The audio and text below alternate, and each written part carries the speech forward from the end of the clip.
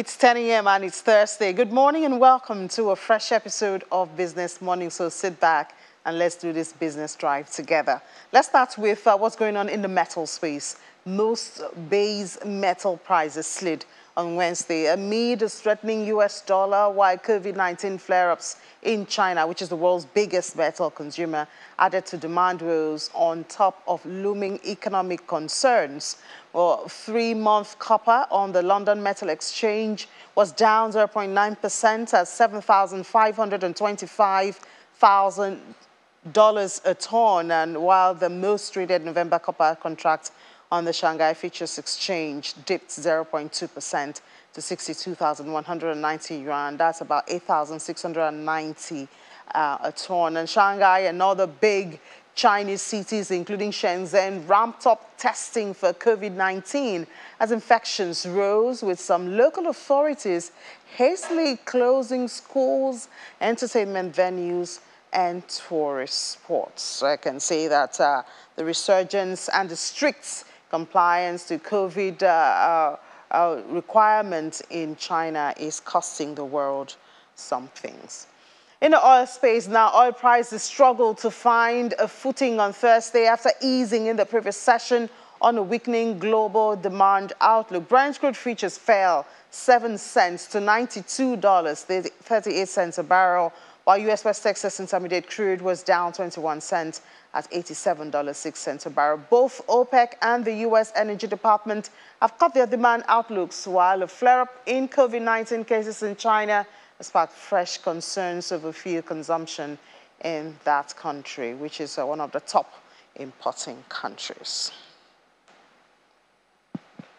International issues, of course, affecting everyone. But let's come back to Nigeria now and see what's happening as part of efforts geared towards improving non-oil exports in Nigeria. Officials of the Nigerian Export Promotion Council have reiterated that the need for exporters to pay attention to value addition to give exports a boost. This was during a meeting in the Federal Capital Territory. The Executive Director of NEPC, Mr. Ezra Yakusak, explains that value addition remains critical to the attainment of foreign exchange earnings, job creation, and income for the nation's exporters. You will agree with me that what matters most presently is the need to promote the Export for Survival campaign, which is a patriotic call for all Nigerians to realize the urgency of engaging in non-oil export trade as a viable means of economic growth, poverty alleviation, industrial development, and boosting our foreign exchange earnings. There is no doubt that the theme for this retreat, diversification of the economy, the role of the NEPC, complements the Council's strategic communications, which seeks to position the Council as a unique brand that aims to create a set of positive perceptions that not only represent what we stand for, but also the essence of what will be delivered or experienced by the exporting community and discerning public.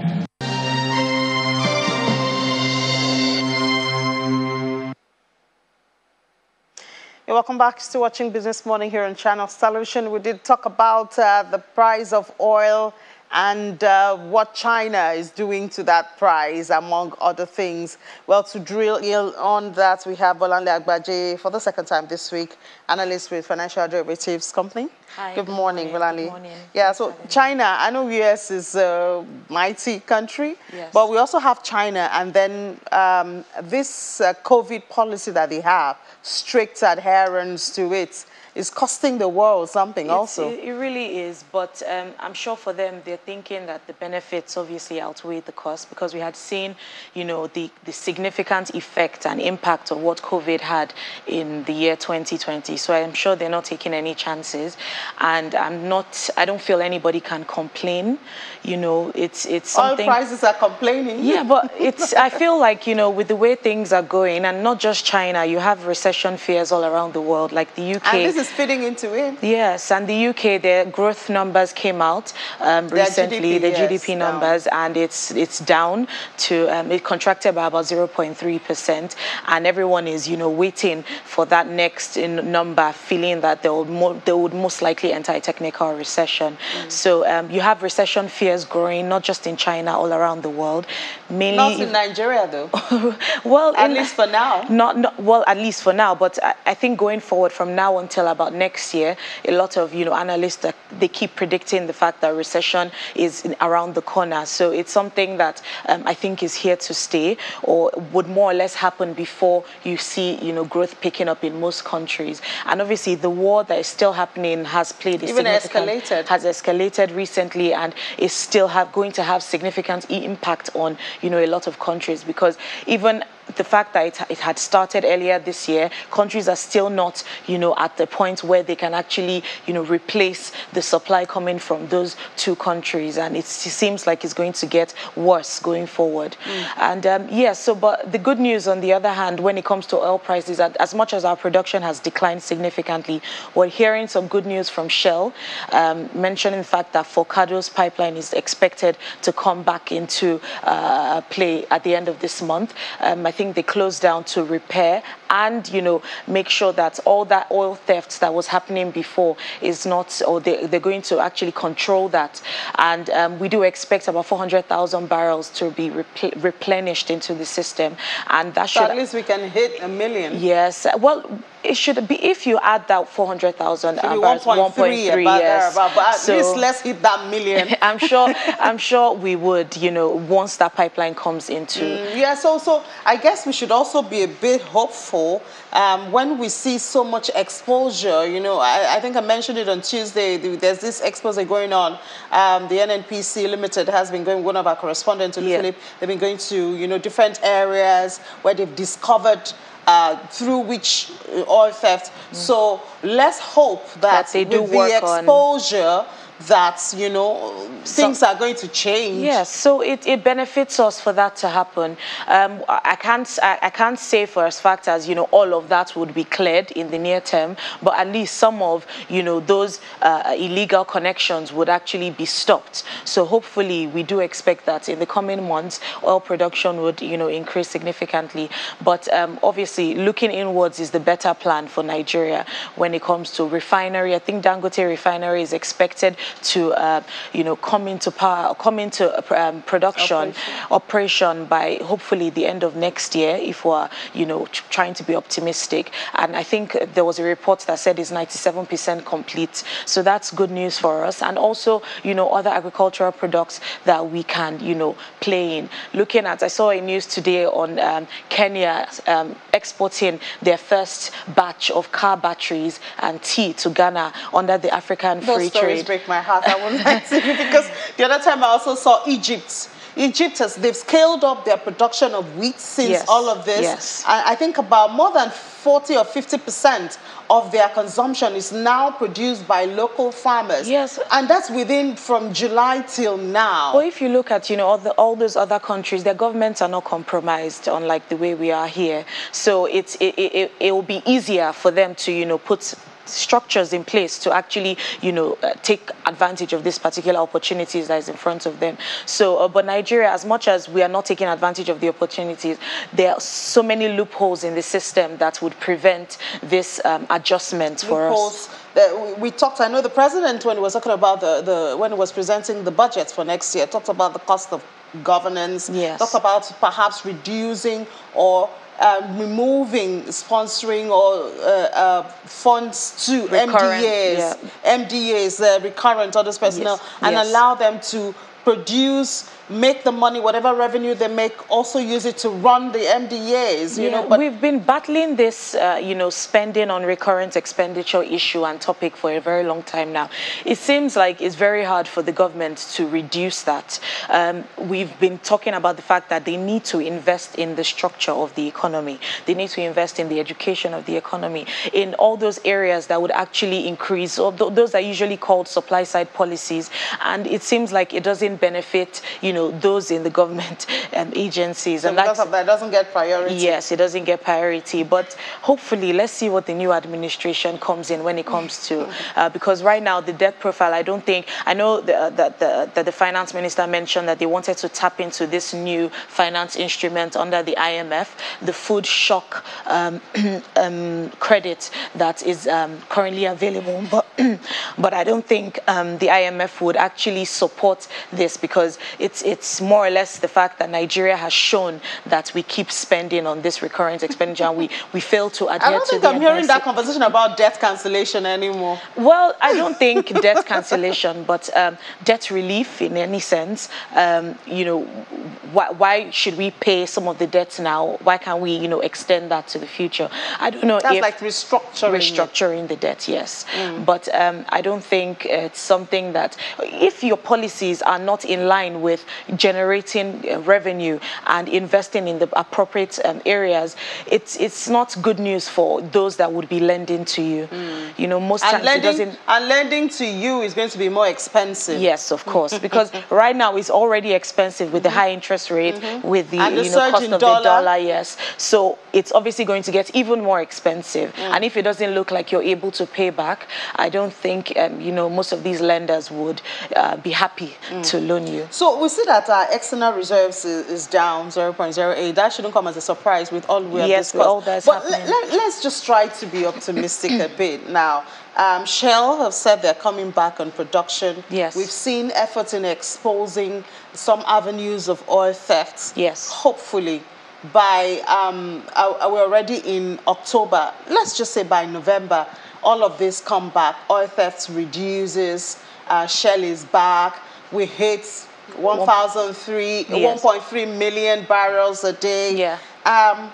What difference can we expect that to make to inflation, FX, external reserve, all of that? Well, inflation is, more or less affected majorly by the exchange rate. The fact that a lot of the commodities in our country is more or less imported, so you have that imported inflation aspect playing into it. So I don't necessarily think things will get, significantly better, but I think we'll definitely go back to where we were at the beginning of the year, and that's obviously wasn't, a great place to be. But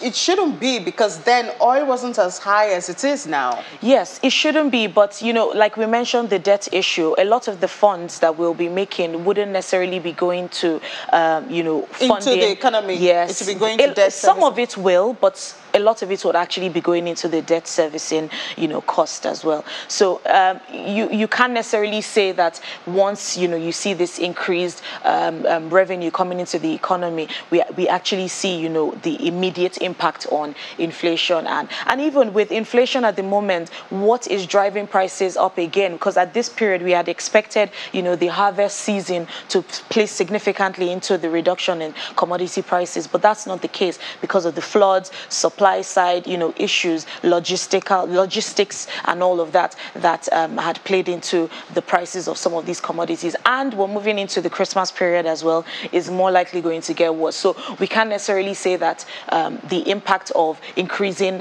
oil prices would actually have a significant impact on inflation. To give a little bit of buffer, a little to bit be of optimistic, relief. you'll definitely see slight improvement, but I wouldn't say, like right now, inflation numbers are currently trading at about 17%. At most, you would get to about 16 if things are done right. Exchange rates, devaluation happens and all of that.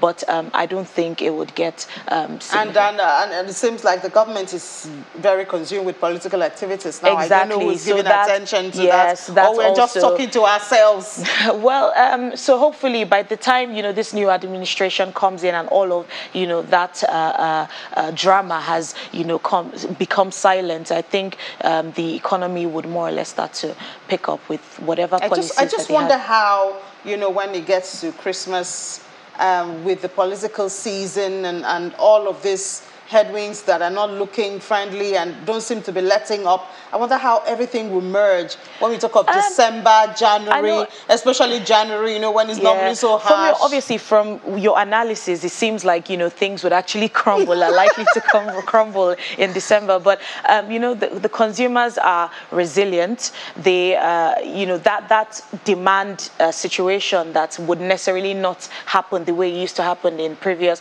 Christmas. And it's not just even in Nigeria, all around the world. Nigeria, yeah, so that already would, you know, have that push and pull effect and not allow everything, you know, crumble the way. And then we also hope for divine intervention. Yes, we do hope. Nigerians. We're very religious in this. We're Nigerians. We can't let that factor lie. I think that's where the hope of many Nigerians, and that's why we see this adjustments of many Nigerians. You see, you have this significant increase in diesel prices. Nigerians adjusted to it. Yes, you have the increase in oil prices. You have, you know, so Nigerians are very resilient. We're very resilient, and then we have that spiritual backing. I just believe that something can happen and things will turn around for me at any moment. Let's see what happens. I think the first point of call is we hope that something, you know, good comes out of this Russian-Ukraine war and it doesn't escalate the way, because I think that's where the initial problem. After dealing with the pandemic, in fact, we're not even done with that. We have that, you know. And anyway, thank you so much, Bolanle Agbaje, for sharing your thoughts with us this morning. Analyst, Financial Derivatives Company. Let's take a break now. When we come back from that break, what are we going to talk about? Just stay tuned. This is Business Morning on Channels Television. You're welcome back. Still watching Business Morning here on Channels Television, where the unfortunate incidents of building collapse has cost lives first, and then we see property being lost. And some of them very, very heartbreaking, young and the old and all of that. Well, that's why we're here to discuss on how to sensitize professionals in the built environment.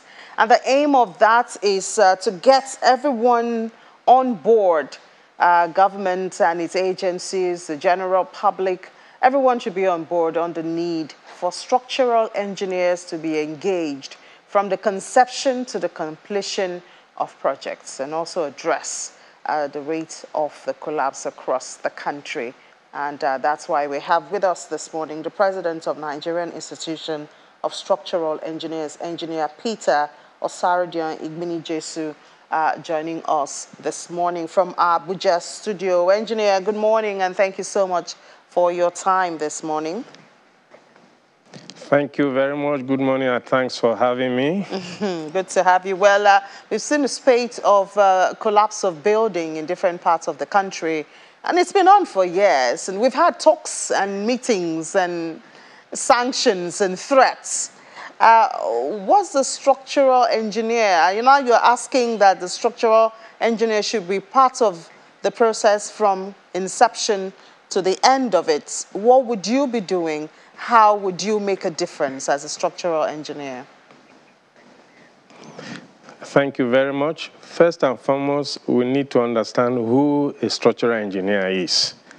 A structural engineer is somebody who has attained the prerequisite training to become an expert in design, construction, and supervision of structural elements in all forms of shapes, sizes, and the rest, because he had this training, he has the experience, and should be able to handle that. Then we, as a professional institution, where we now bring our members together who are structural engineers, with continuous professional development with what is happening in the field, and monitor all what our members do, so that at the end we get value for services we render. So there's always the need to engage the services of a structural engineer. All right, so when you say there's a need, obviously that's why you're a professional, that's why we have the profession there in the first place. But what do you intend to do to stem the tide of this collapse once you're infused into the system from conception? Thank you very much. As an institution, what we have put in place is a campaign, an advocacy campaign, in which we want to draw the attention of all the stakeholders, all the professionals in the built environment, be it private or government, on the need for them to engage the services. Because over the years, we have come to realize that the collapse of buildings we are experiencing cuts across 3 major areas, which are always in the sphere of the construction industry. First is the design stage. Second, the construction stage. And third and lastly, the usage stage, the end use of such a building. And we discovered that across these 3 segments, be it design, once it is not very well planned or articulated, involving all the professionals in it, the site you have chosen, there are certain investigations, certain data to be collected, certain parameters that will now be available for the structural engineer to give you the best design that can withstand whatever conditions are within the environment which that building is located. Then when you move to the construction stage, the structural engineer will also ensure to monitor, because there are certain specifications of the materials you are supposed to use in your construction. There are minimal basic requirements that they must satisfy.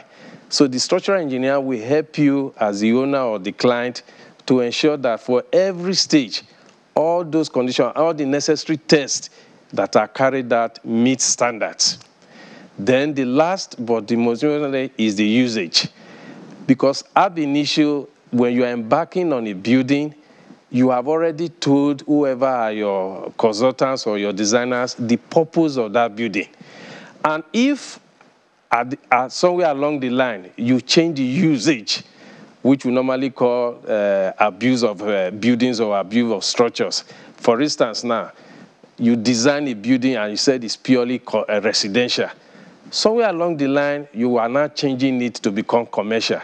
But all the load forces that come into that building, because the structural engineer who had done the design for you must have used the load parameters relating for the final use of that building. So if there is going to be any change, it's always the need to always call back on your structural engineer to be able to carry out what necessary analysis that will be done. Is it possible? Is it going to be economical to change from this to this? So you need to have experts that will guide you in all these phases. So we, as a professional institution, we have embarked on an advocacy project. So we want to bring it to the attention of everybody who are those involved in the building, in the built environment, all our professional colleagues, government agencies, and even the general public. We want to create the necessary awareness, the necessary education, the necessary campaign, that there's the need for people. Find out, ask, this structure that is being constructed, does it have the seal of a structural engineer? Was it properly designed? If not, cry out. And we were also engaging the regulatory agencies across the country. Even at the federal level, we have the Council for the Regulation of the Engineering in Nigeria. And we just want to commend the leadership of that body, because their council has passed the regulation, the practice of structural engineering in this country. So we call on everybody to take advantage of the availability of structural engineers so that you get the things done rightly, right from inception, so that you don't have problem at the end of it, and you are now having issues which you on your own will not be able to contend with. So it doesn't take much. Get the services of the professionals, get the services of a structural engineer, and once you do that, I'm sure you can go to sleep, because you know your building will be handled by experts. Yeah, well, sounds very interesting, but also sounds, because I'm trying to make it relatable with, viewers of different level, different social ladders who are watching this program. So almost every day in Nigeria, especially when you go to the developing areas, say in Lagos State, for instance, since I'm very familiar with that, Ikorodu, Ekpe area, people build every day. Now, help me to understand how these people fit into this structure that you have described. Thank you very much. Because the owner of such properties, because even though you are submitting your development plan for approval, the government agency, be it a federal, be it a state, or be it a local government, responsible for cross-checking your proposal, there are basic things they will have to ask. And if your structures have a lot of structural elements, they will ask the involvement of the structural engineer in it. And there are certain things they will demand, the structural calculation, the analysis to ensure that the stability of such structure has been taken care of. Other things, the soil investigation, and so on and so forth. And once the drawing, the structural engineering drawing that accompanies your proposal that goes to the approving authority, they will cross-check and see that the person who has endorsed that drawing, is he a registered structural engineer? And going further, after you get approval, you now move to site. What will now tell people, those who are involved, whoever is going to be your builder or your contractor, he also has the need for him to also check this drawing I'm going to construct for you. Has it been properly designed? Does it also have the stamp and seal of a registered structural engineer? Even down to the workforce on site, we also want to involve them that check this thing you are, your supervisors or the people in charge of the project have asked you to handle, whatever level. Are you an iron bender? Are you a formwork developer? Or you are a masonry work? Ask, is this drawing I'm working or this building we are working on, is it really properly certified? Does it have the approving authority? Does it have the seal and stamps of the structural engineer? If not, raise alarm, shout. But coming to Lagos, which you rightly said, Lagos, because of the population and the commercial nature of it, tend to have a lot of construction activities going on. And there's the tendency, because because this is very unfortunate, for us to also bypass this process by not involving relevant agencies that are supposed to check what you want to build. Because it's complementary. You have something you want to erect. It's always better for you to get an expert. And that's why they say, bring your submission. We'll help you vet it and to know whether this can stand. And let us not forget, the location of Lagos is very peculiar. The nature of the soil, close to the sea, the effect of the wind. So these are all factors that must be taken into consideration. And when you now engage the services of a structural engineer, he will be able to harness all these parameters in giving you the best design that can withstand all forces that will come into play, either during construction or when the building is being put into use. So sounds to me like between the property owner and the structural engineer, you have the government agencies supposed to connect those two parties. Correct. Okay, so that's basically the responsibility of the government.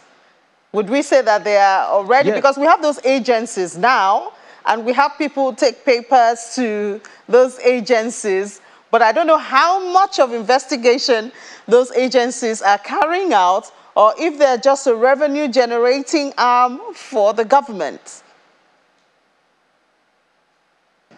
Well, their basic premise may be to generate fund, but we've always told them that because of the overwhelming demand or the need, they may not have the enough capacity to be able to handle, either in cross-checking the submissions they receive from prospective builders, or the enough manpower to monitor.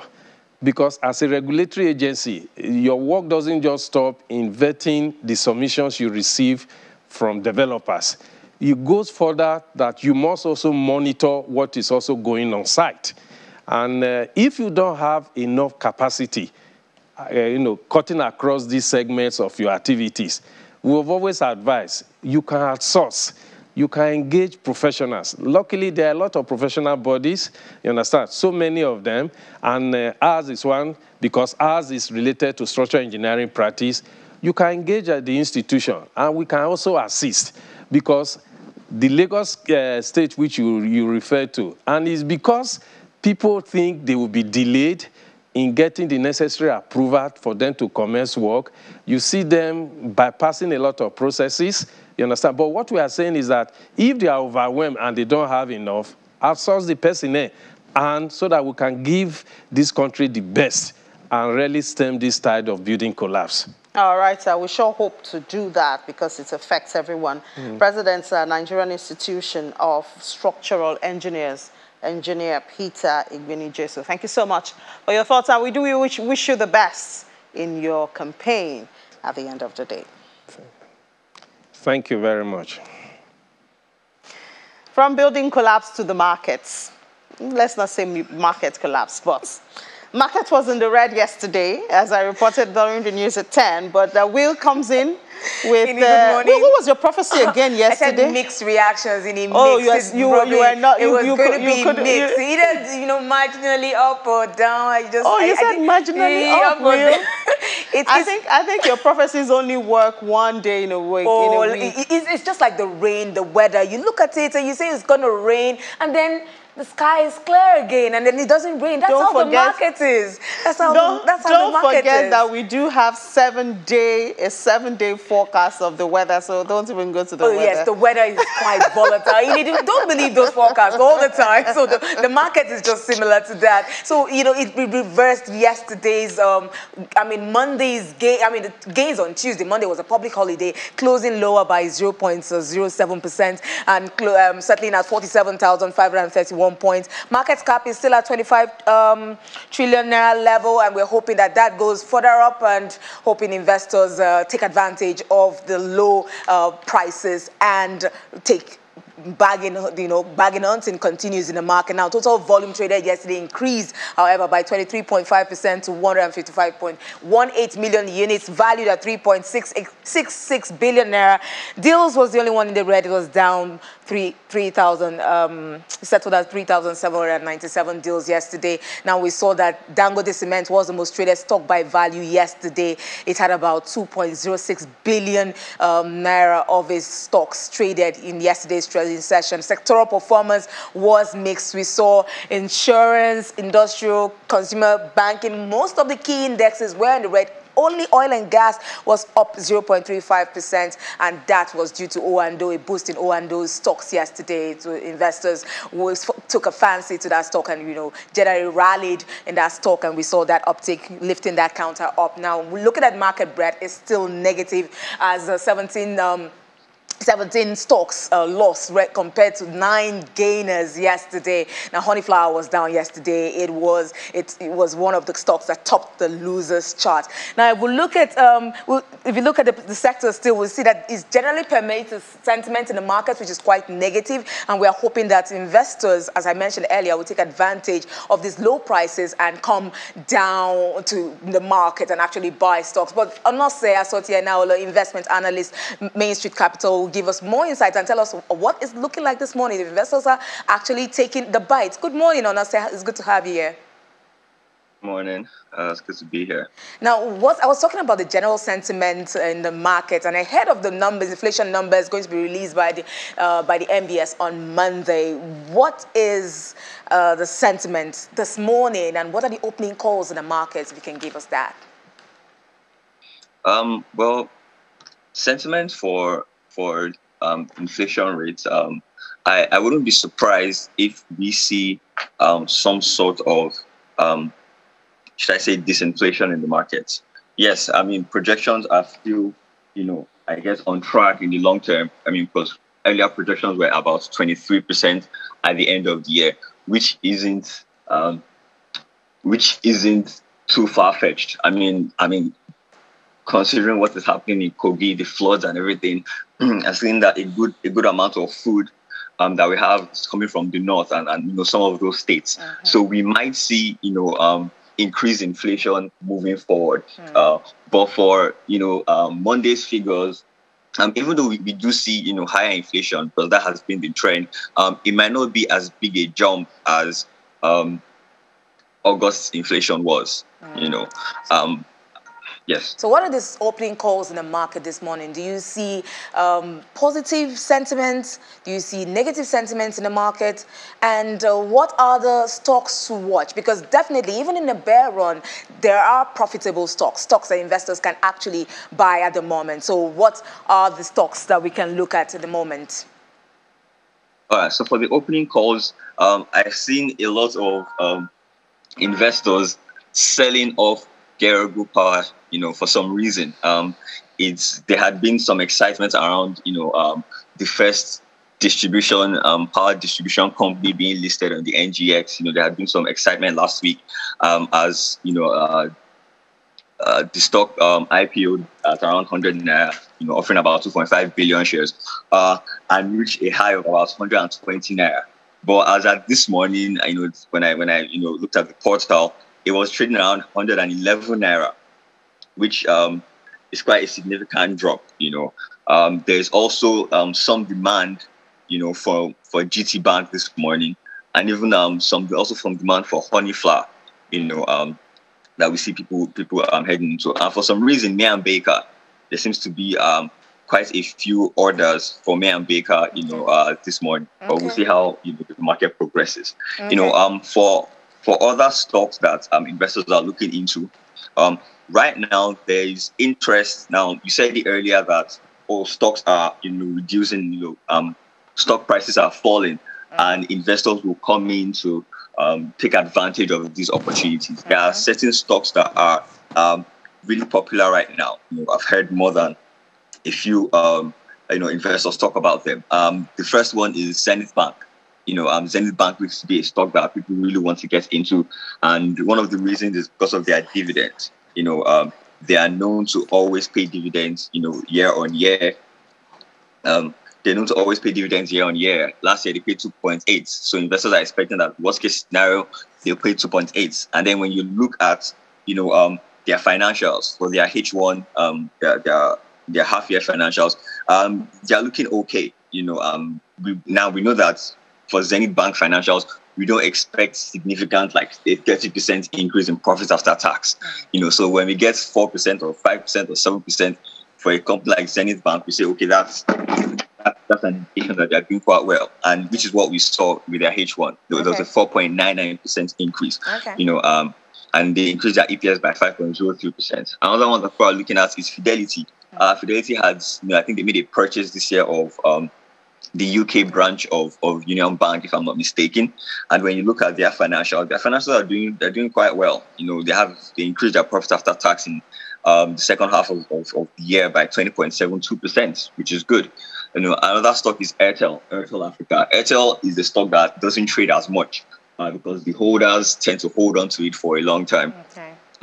But last week, due to the significant downtrend, because the market lost about 3.41% last week, we saw that Airtel actually fell from about 2,000 naira to about 1,800 naira.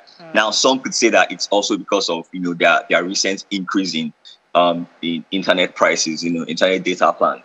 But the truth is, the increases are not so significant. For most plans, just like a 500 naira increase, which isn't something that would significantly deter users from still buying into data plans.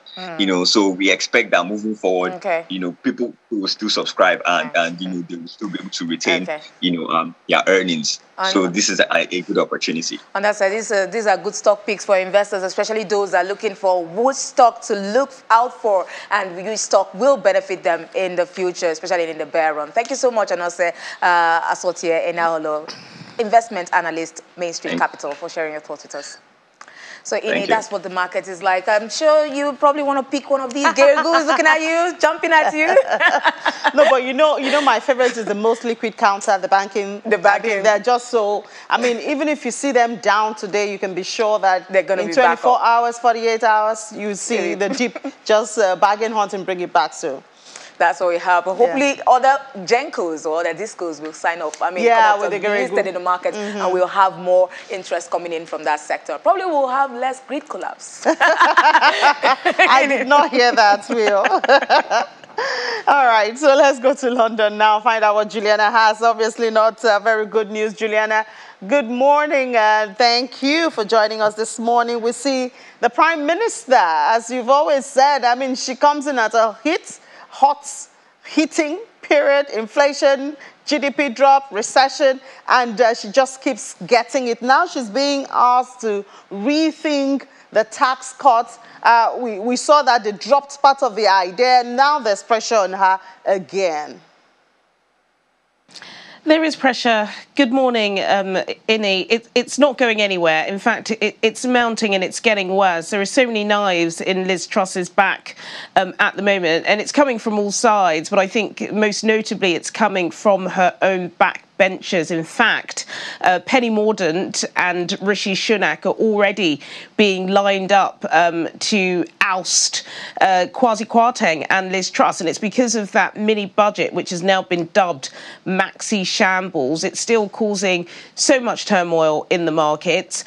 They have tried to settle the sentiment, and it's just not happening. And now, of course, Tory MPs are asking for a reversal of some of those tax cuts. And I think the main one in the spotlight is corporation tax. A couple of months ago, before Rishi Sunak resigned, he did announce that corporation tax would be raised from 19%, which is where it is, to 25% in April. Kwasi Kwarteng decided that he wasn't going to do that. In fact, it wasn't really his decision, because during the hustings, when Liz Truss was campaigning to be the Prime Minister, she said that she would reverse it. But the markets are not happy. There were £45 billion worth of tax cuts. We know the top rate, the 45p, was removed after much pushing and shoving, but it's just not enough. They want more to be done, and they want these unfunded tax cuts to be funded. And the Conservative Party think one of the only ways to do this is to stick with that 6% increase in the corporation tax in April. We'll just have to wait and see whether or not she's going to be able to do it. But it's looking likely, because, as I said, she is very much on the ropes. She doesn't have much support. And even the MPs that are, doing the media round, speaking to BBC Radio 4, trying to defend her, are looking pretty lacklustre at the moment. So, yeah, once again, it's not a great time to be Prime Minister in this country. Yeah, Juliana, I'm just wondering in my mind, because I thought she got the ticket or she got the seat because of these promises of tax cuts. And now we see the tax cuts being the controversy and the problem to her. I don't know how she's going to solve it and still stick to the promises that she came in with. But these are just uncertain times, as you said, for anyone to be a Prime Minister. Yeah. And then we have this threat to the trade deal with India. What's threatening that? Yeah, this is a really interesting story, actually, involving a lady called Suella Braverman, who may not be popular yet, but she is likely to become a very popular figure for the Nigerian community, both in Nigeria and across the world. She has made some pretty controversial statements about Nigerian foreign students coming in and bringing their dependents. But it wasn't just Nigeria that Suella Braverman, the Home Secretary who replaced Priti Patel, has offended. She's also offended India, and she is actually of Indian descent. She was giving an interview a couple of days ago to The Spectator, which is pretty right-wing publication here in the UK. Of course, they look at politics. And she basically said that she isn't sure whether or not the UK should appeal to the Indian demands by allowing their students to stay for 3.5 years after studying, similar to what we have with Australia, because she says that Indians are the most likely to overstay their visas. Now, that has not gone well. That's not gone down well at all with the Indian government and in New Delhi. According to the Times, they're reporting that they are absolutely furious. They feel very much offended. And this could potentially ruin the trade deal that Liz Truss, when she was then Trade Secretary, before Foreign Secretary, before Prime Minister, signed when she was shooting off across the world trying to get new deals post-Brexit. Now, Liz Truss and the Indian Prime Minister, Narendra Modi, did come to an agreement that by October the 24th, which is Diwali, they would have this deal signed. Now, Indian trade relations with Britain is worth a lot of money. I believe in 2021 it was about £24 billion a year. India was supposed to send a large delegation to London to celebrate Diwali and do that very famous handshake outside of Number 10. It may not happen now because of these remarks. Lots of people are saying Suella Braverman knows exactly what she's doing. Of course, she was in the running to be Prime Minister. We know that many people have, they want to get rid of Liz Truss. Was this a strategic tactic to cause friction? Those close to Suella Braverman say no, but she is offending a lot of people, and migration is a really hot topic at the moment. It is. You're either on one side or the other. Yes. So yes, that's the reason why there are tensions. Juliana, just another hot cup, another hot cake for Liz Truss to deal with. Yes. All right. Goodness. Yes. All right, Juliana, we'll talk to you. Oladi will talk to you at 1:30 during Business Incorporated. All right, I'm looking forward to it. And talking about Oladi, he strolls into the sack now. Talk about overstaying your welcome. That's the bear in this risk assets. Yeah, I think the bear's overstayed in these markets. Really? So what do you want to do about that? I mean, we should get the bear out. I don't know how you do that. It's still the bear season in every market. So, inflation figures are coming out. Expect more. CPI data today, US.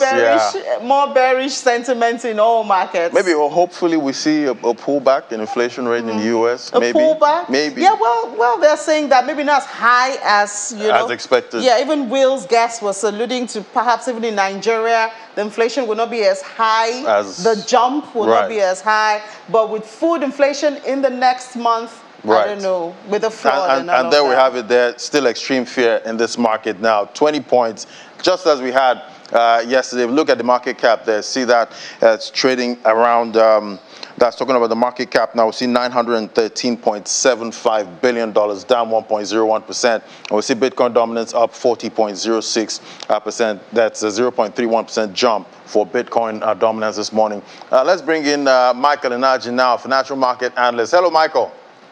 Hello, good morning, Lottie. Thanks for having me on. Morning, Michael. It's been a while. Great to talk to you again. And we got that news, the oldest and largest bank on Wall Street, BNY Mellon, offering crypto services in the U.S. there. How does this play into the custodial assets for the insurance industry?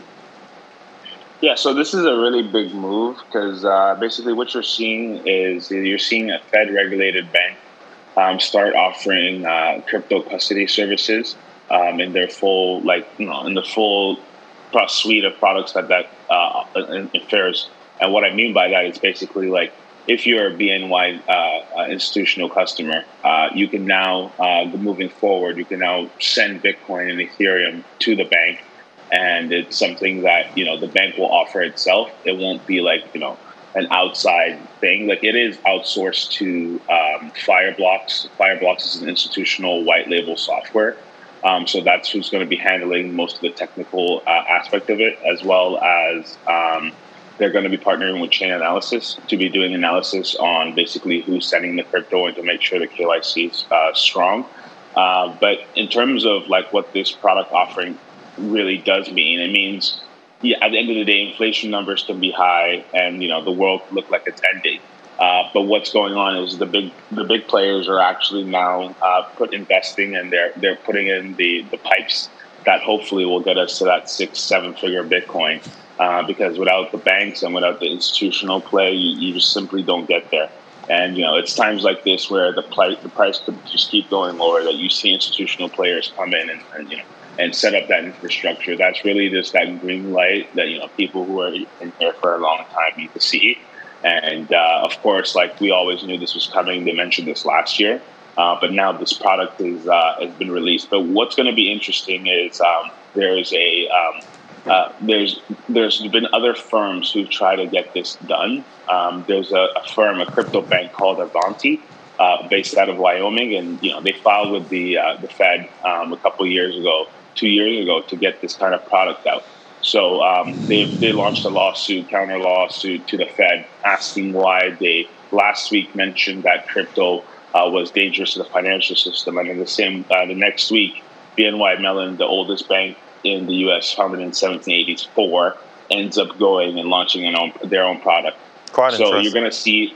you're gonna see this move really get into play, the crypto banks, and you're gonna start seeing actual legislation come out, because you can't just have the old well-moneyed interests have their say, while new entrants can't even have a shot at it. So it's really going to be interesting to see what the legal implications of this means in terms of custody, FDIC rights, and overall, like, is this the Fed basically saying, okay, if BNY can do it, I think every bank can now. Every bank can do it. Right. Yeah, so that's basically what's going to happen now. They can either put a cease and desist in the next couple of weeks to the Fed and say, no, there's no way you can do this, or they make it clear, and then companies like Avanti can now, start finding out what they cannot do. But Bitcoin and Ethereum are the first two products. We all know that just opens the floodgates to a plethora of products. But This is really good news, even though the bear market's here to stay quite for a bullish. while. Yeah, bullish news. But very quick now, Michael, we're expecting that CPI data later today. What are you expecting, pump or dump? I'm expecting dump. Coca-Cola released their pricing increase figures. They raised prices by 17% last year. We all know that Coke is the real cost of inflation. Coke is really the real McDonald's index. So I think that inflation is stickier than most people are expecting. It's going to be here for a while. I think the market is could last another 12, 14 months. Okay. But yeah. All right. So the word is dump, Michael. All right. Great. Thank you so much, Michael Inaji, financial market analyst. Great talking to you. Thank you, Larry. Yeah. All right, Ini. So the word is dump. Yeah, I think it's so obviously dump. I mean, from every parameter we've seen. Right. But the market could shock you. Just saying. I'll keep my fingers crossed. All right. Thank you so much, Laddie. See you at 1:30 for Business Incorporated. Well, that's it. We say thank you so much for being a part of Business Morning today. 1:30, Laddie will be back. And I'll see you tomorrow. Same time, God's grace. Have a profitable business day. I'm Ini John Mekwa.